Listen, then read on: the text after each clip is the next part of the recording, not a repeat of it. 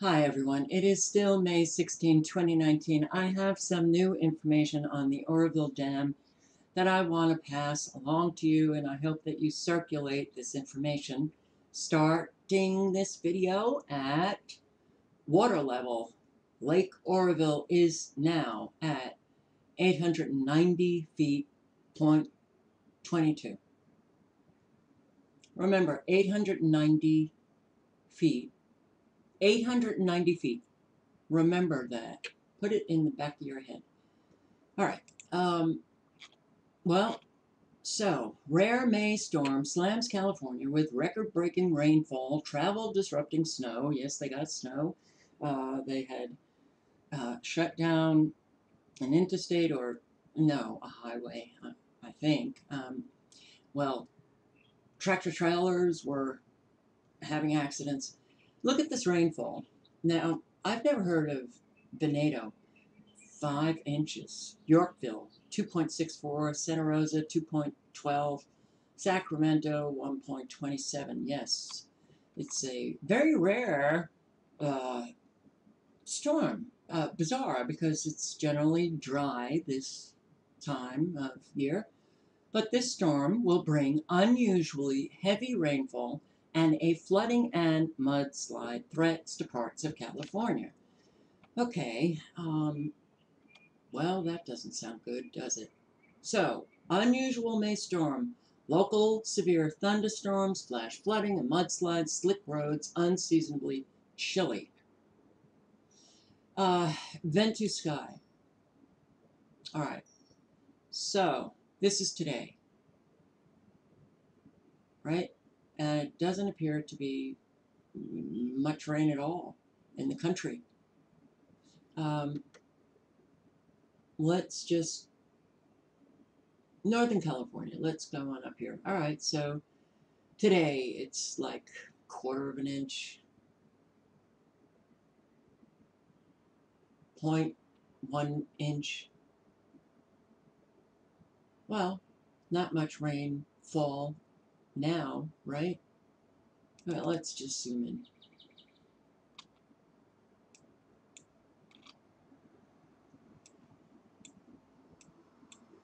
in. And Chico, let's zoom in a little further. And we got Oroville. Okay. So, rain 0.03 inches in Lake Oroville. Not bad. 0.02 in Oroville City. But let's just take a look at, I don't know, how about Tuesday, 21st? Ah, 2.77, 2.75, 78. Well, I don't believe that these are daily accumulations. This is, I hope it's not daily. Now let's look at a week from now. 2.7. All right. Well, 2 inches in Lake Oroville. Hmm. Um, I heard from a subscriber who said that could push you into, the 900, 901 levels. I don't know. I'm just going to take her word for it. Um, but it doesn't look like you've got much rain right now. Based on this satellite, you do have a lot of microwaving going on. All these ripples. All right, so no, it doesn't look like much rain, and I heard from subscribers that you had like light rain today. It's amazing these weather reports that we're getting. Severe weather, millions at threat, thunderstorms. My God, and then you get a couple of or just a drizzle. Okay, well, they are calling for more and more now. Those 3 storms back to back. Look, I can't figure out anything anymore, not based on what I am seeing on these sites. But if they want it to come about, you know, they can. You still have the constant, extremely low frequencies on the Oregon-California border. Earlier, which I captured, and you're just going to have to take my word for it, there were plenty of extremely low frequencies that I could see, as well as that, you know, ripple the signatures of microwaves in use. All right, so let's just go back to the satellite for one moment, and I want to ask you guys, what is going on? Well, it looks, based on what we are seeing, severe storms right now in northern Kentucky, Ohio, and is that Indiana?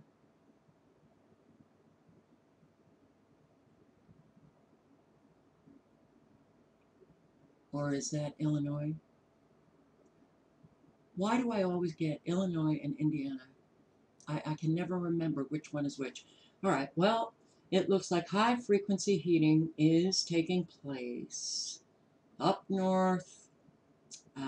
They did say earlier today, I did get this forecast that, well, suddenly they were no longer talking about that central United States, that 800,000 square foot swath of severe weather, you know, severe thunderstorms, tornadoes, hail, high winds, up to 80 miles per hour, hurricane winds, that were going to be, you know, from Texas uh, right on up, you know, to Minnesota.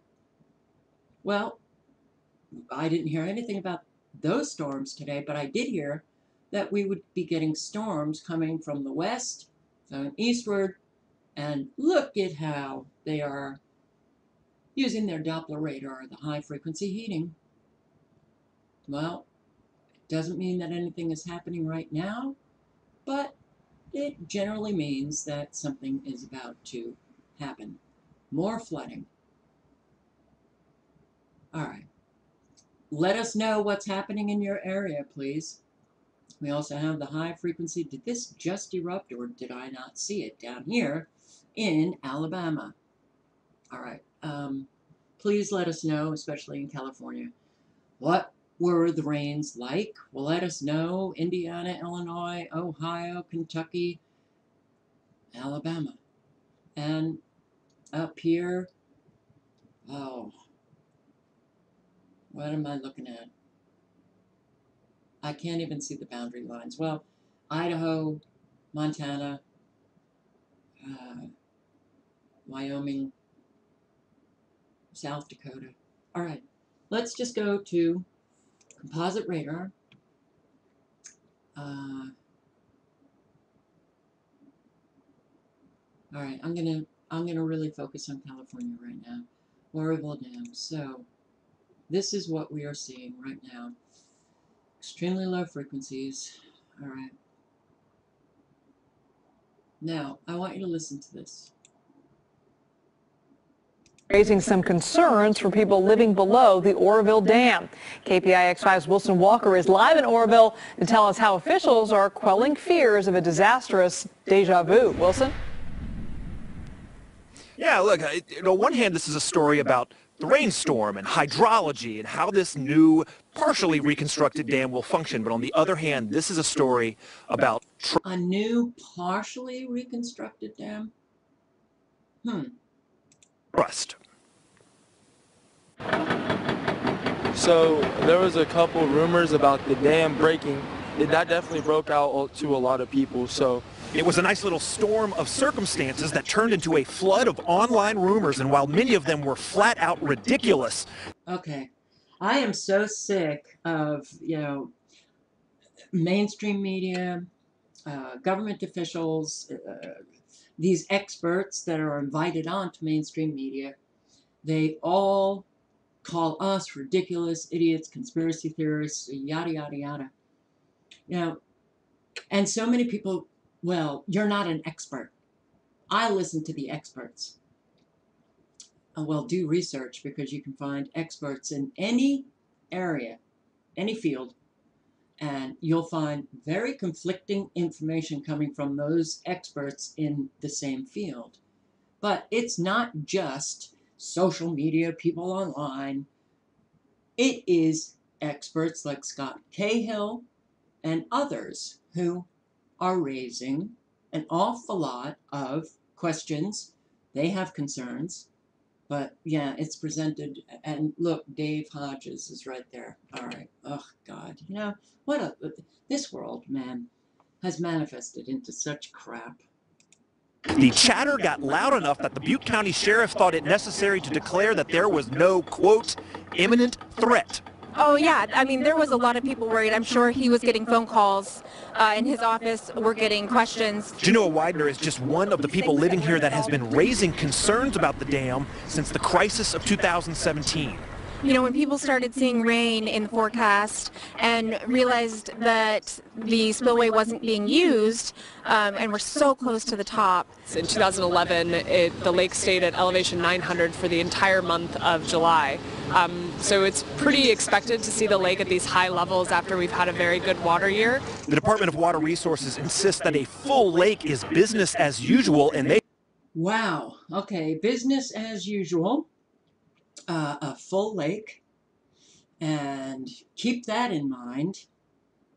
890 feet, full lake, business as usual. Keep that in mind. They do not seem at all inclined to draw the lake down to ease nerves. In fact, they are planning on maxing out storage with this May storm. So we do expect the lake to get pretty much close to capacity, but we are again closely monitoring those forecasts and preparing for use of the spillway if we need to. But downstream from that spillway, there are still lingering concerns about the portion of the dam that has not been replaced. And as the social media storm has proven, there are a lot of people who no longer take anything with this dam for granted. The community really feels like we were lied to in 2017. It just completely destroyed any trust that the community had in DWR. And I do want to point out, yeah, they set up the situation by lying to those in this area, Department of Water Resources officials lying. So, of course, there's no trust. There's an awful lot of questions about the dam, and the Department of Water Resources is not releasing the information that an awful lot of people want. So, of course, there is no trust and an awful lot of people speculating. Now, because of these mainstream media reports that we are seeing, especially about the rumors, about people concerned, I would find it really remarkable if the Department of Water Resources if there's going to be a collapse, failure, and a flood. Okay, but then I step back and I think to myself, well, it could be like my subscriber said, who lives in this area, that it's out of control already. But don't you think good, decent people would warn the people? Or we don't know. We don't have an awful lot of good, decent people, certainly not working in a government capacity. All right. So it's at 890, a full lake. Business as usual. Let's listen to this. Oroville, where water levels are looking very positive right now. I am with Jana Frazier of the Department of Water Resources. Jana, you guys are pretty happy. We are absolutely thrilled, actually. More than happy. This is looking really good right now. Give me some numbers, numbers that we can understand. This is a big lake, it holds a lot of water. What are the numbers telling you? The numbers right now is our lake is at 855 feet in elevation, which means we are at about roughly 92% of capacity. So then that means we're almost full. And wow. 855 feet, we're almost full. 92% capacity.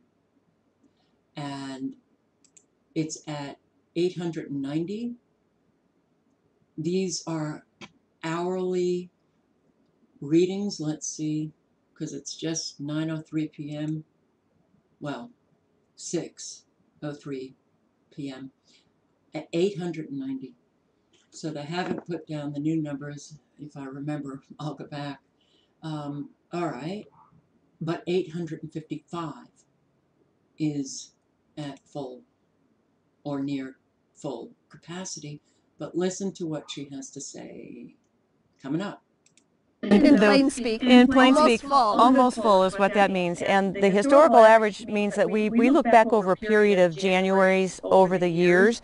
And so for the historical average, we're doing really, really well. This has been 6 years of drought nearly. So that lake right now, nearly full, is looking really good. And that is a key word, drought. Compare right now, this year, compared to last year. Last year, we were at about 63% roughly, so we were just a tiny bit over half. Typically in January, February, we like seeing it like it is right now. And for the last couple of years, that hasn't happened.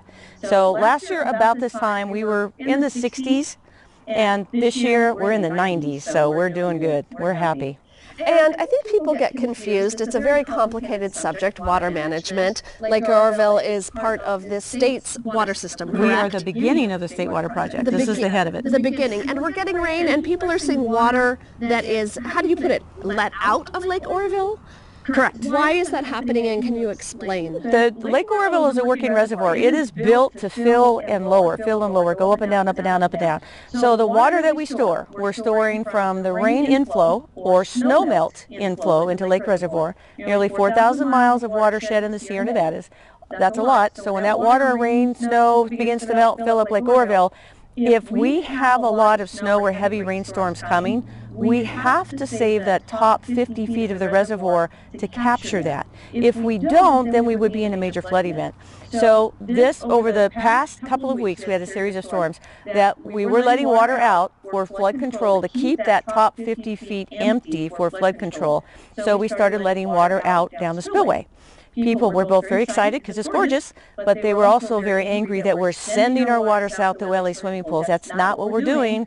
We're trying to keep that lake level stable so that when rain and snow begin to melt, it has somewhere to go. We can capture that volume because that area is empty.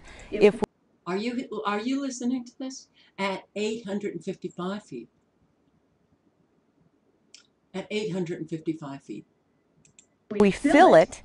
Now we're going to have to dump water at a reckless rate if we have heavy inflow. We don't want that to happen. We want it to be a controlled release. So it sounds like 855 feet is the level for flood protection. It's at 890 and steadily rising. Let's see if there's new. Not yet. Yeah. Okay. So this Department of Water Resource woman actually claims that now it's at 92% capacity at 855 feet. They keep 50 feet to accommodate rains and snowmelt. And you're at 890, and this woman is saying that, it's... All right, something is very wrong here. Something is very wrong here. So I will link below to everything, but you guys in Oroville, and all of you south of that dam, you need to be calling the Department of Water Resources and asking them, how is it that in January 2017, January 30, 2017, this, I guess, spokeswoman for the Department of Water Resources claimed that you were near full at 855 feet, and that is the level for flood protection. You're now at 890 feet. What the hell is going on? All right. Now, I am going to read some of these articles on Paul Preston's site, and I will link below to everything. You guys in this area, you need to bookmark Paul Preston's site. Again, the link is right below. But I want to go back to April 16, 2019, Oroville, Maine Spillway in failure mode. 2019, April. By the way, your Oroville Dam catastrophe in 2017 occurred February 11. Am I right on that date? January 30, 2017? Wow, okay. Well, that's seems to be highly unusual, but all right. President Trump, we have a problem. This was just shy of 1 month ago. Now, for all of you who don't understand a lot of the problems at the Oroville Dam, which I didn't until I did some research and until I read these articles, let me read them to you. The Oroville Dam spillway system was suddenly and unexpectedly shut down after 12 p.m. Thursday, April 11. As of this writing, there is equipment on the main spillway. At this time, there is no explanation as to why the complete shutdown of the Hyatt power plant and the main spillway occurred, or the nature as to why there appears to be equipment on the spillway deck making repairs. The Oroville, or the Department of Water Resources said this: "We stopped the releases from the Oroville Dam spillway on Wednesday because of forecasts showing upcoming dry weather." Okay, so what kind of dates are we looking at? From the Wednesday, April 10, 2019 edition. All right, I went back and looked at the levels. Now, April 7, it was at 853. Wow, okay. That's just shy of that flood protection, level, 855. 408, 853, 409, 856, 858, 859. It continues to rise. But that woman said at 855 they begin to release waters, and yet they haven't. Why? All right. Releases over the past 10 days have provided adequate space in the reservoir to help provide flood protection. Well, that doesn't appear to be true based on what this woman said, 855. So, what you are seeing is levels above 855, and they have been continuing to go up to 890. 890.22. Let's refresh and see. Yes, 890, now 0.26. Continues to rise. Well above that flood protection level. All right, this is Paul Preston. What was not expected was the complete shutdown of both the Hyatt power plant releases and the main spillway. Department of Water Resources records show that both systems were stopped at 3 p.m. April 11, 2019. So what was the level? April 11? Let's see. April 11. 859. Above 855. Oh, well. Why would they stop? Since they release waters at 855 to keep that 50 feet to accommodate the rain and snowmelt. Why would they stop? Well, a lot of people have been speculating that, yeah, the first test, why they stopped? Because it failed. It failed. So take note of this white line here to the right and these wavy lines in the water. All right, we'll get to that. The picture above shows the spillway partially closed but not completely sealed. Department of Water Resource officials were unable to completely seal the main gates and were forced to expose workers who appeared on the spillway surface to work in several inches of water streaming in a thin sheet down the spillway. And the chalky substance that streamed down the spillway in the area where workers were seen using equipment, that's the white stuff. All right. Plates buckling and seepage appears in the new exclusive breaking photos. Major buckling and leaking of the plates on the new spillway are appearing in photos taken yesterday, April 16. That's only shy of 1 month ago.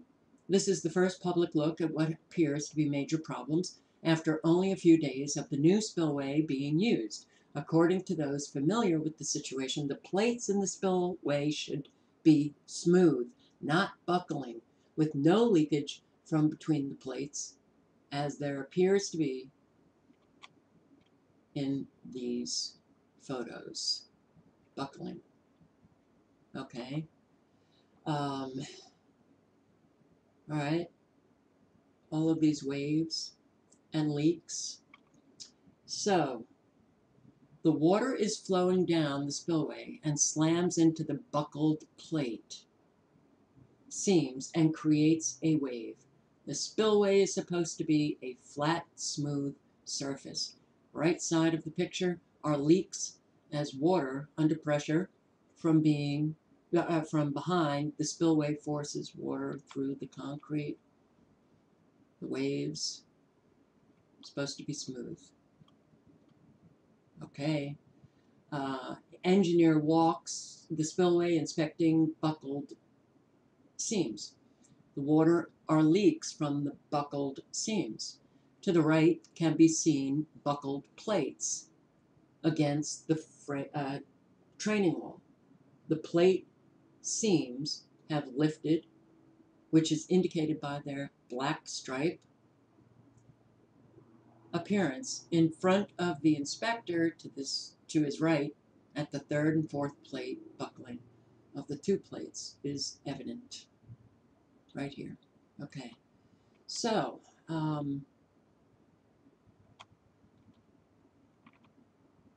that was April 16. They used leaf blowers to dry the leaks. Now where is this? Where's this leak? This leak is right where the spillway gave way on February 11, 2017. Now, there are a lot of links to additional information about the Oroville Dam on the site. But let me also read some of, March 22nd, experts claim California water officials are flirting with disasters at Oroville Dam. You can read this article. Scott Cahill, who is an expert, went out with Paul Preston and inspected the dam, and this was in, 2 months ago, only 2 months ago. Expert Scott Cahill, this is what he said, water can be seen seeping from the foot of the dam and dozens of points along the new spillway. And that concrete spillway slab is now moving water, which is evolving up through the slab today, very similar to what it did before the failure in 2017. He's even more concerned with cracks in the gates along the crest of the dam, something he says is already in what he calls failure mode. The possibility exists that a cutback will occur there that will allow the pool to release. At that point, we'll no longer have control over the velocity or the amount of water that's moved downstream. Cahill said he sent his concerns to the Department of Water Resources and they ignored him. So here he is with Paul Preston, and stated here the credentials that you see displayed by Paul Preston and the yellow vest and the helmets worn by Preston and Cahill. That was Department of Water Resources protocol. You had to sign in and register at the Department of Water Resources headquarters before they would allow you to go anywhere near, the site. So now the Department of Water Resources, they're claiming that Scott Cahill never visited the dam, even though he signed and registered with the Department of Water Resources. And there he is. And they're claiming Scott Cahill wasn't there. Holy shit, the lying in this country. Oof. Well, here, maintain records of visits to the dam and spillways and have no record of Mr. Cahill visiting. So, you can check out all of the links, and there are more questions like this gap that you see right here shows the gap in the middle where roller compacted concrete was used. This is not too long ago, guys. So here, now we have a May 12, 4 days ago. Latest photos from Oroville show increased leakage. The latest photos provided by the California State Department of Water Resources shows increased leakage on the main Oroville Dam spillway. 2 photos taken on the morning of May 12 of this year show overnight leaks have not gone away, but increased over the last week. Attempts by the Department of Water Resources to use various injection solutions have failed to deter the water behind the spillway plates. Okay, you can see the leakage, and this is the dam in the afternoon sun, so it's dried up, all right? And he just posted again today, are we holding back the water? New concerns over the safety. Recent pictures obtained by New Cali News show there are 2 boom lifts inside the inner 2 radial arm gate sleuthways. 8 radial arm gates, called tainter gates, are the main gates used to hold back the water in Lake Oroville as the water level rises to 813 feet. As the lake level rises, the pressure on the gates becomes greater. At the current lake level of 889, now it's 890, working its way to 891, the water is nearly 10 feet above the tops of the gates. Damage includes, well, wait, let me just see. Okay, February 2017. When the lake overtopped the emergency spillway in February 2017, damage includes a 14-foot crack that appeared on one of the walls that supports a gate. Has that crack been repaired? Several of the gates are not in alignment with the guides, causing the gates to leak. Leakage on both the spillway and from the radial arm gates is not supposed to occur under any circumstance from a dam. Pictures do indicate that the use of the spillway gates will not be used anytime soon to prevent the use of the emergency spillway, which begs several questions about what will the Department of Water Resources do with the expected 7 to 12 inches of rain expected in the next few days. I will link below to everything, and it appears this live stream has stopped. Yes. Well, I will link below to this live stream, but what I am seeing is waves. Oh, here we go. All of the waves. So, what are we seeing? I'm not an expert. I'm passing along information. But this is very concerning. I will also link below to University of California, Berkeley Center for Catastrophic Risk Management, root causes analysis of the Oroville Dam, gated spillway failures, and other developments. You might want to call Robert Bea, who is Professor Emeritus, Department of Civil and Environmental Engineering Advisor, Center for Catastrophic Risk Management, Oroville Dam Advisory Group.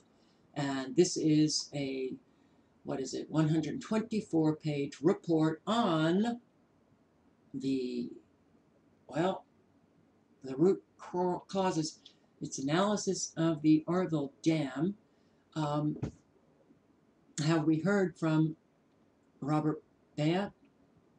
Well, I'd prefer to hear from Scott Cahill. So, any of you who know Scott Cahill, can you call him? Paul Preston, you've established a relationship with Scott Cahill.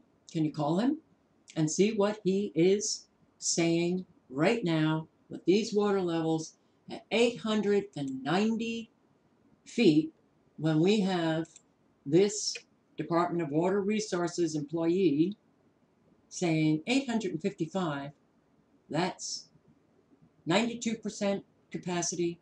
That's that level for flood protection. We keep it 50 feet. We keep the additional 50 feet to accommodate for rain and snowmelt. All links are below. Stay safe, everybody.